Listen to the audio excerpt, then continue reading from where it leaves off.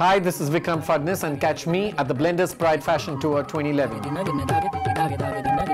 making this world a stylish place. This year at the Blenders Pride Fashion Tour 2011, I will be showcasing a collection of traditional Indian silhouettes. We've taken a mix of the Indo-West. There is nothing that's absolutely over the top in terms of Indian wear. I'm not showcasing the typical heavy lehengas. Even if we do it, we've teamed it up with corset, very easy and light dupattas. I've done a lot of jalabiyas this year. Even if it's a sari, it has very sexy, intricate blouses. The embroideries that I've used this year are not very over the top, once again not full of bling. We've played a lot with Gota work, Zardozi. The color palette that we're showcasing this year is essentially beige gold. We've done a lot of navy blue and burgundy, teamed up with a lot of black and golds. All in all, the collection is not very bright or loud. It's very easy on the eye. We've done something that's very neutral, very basic.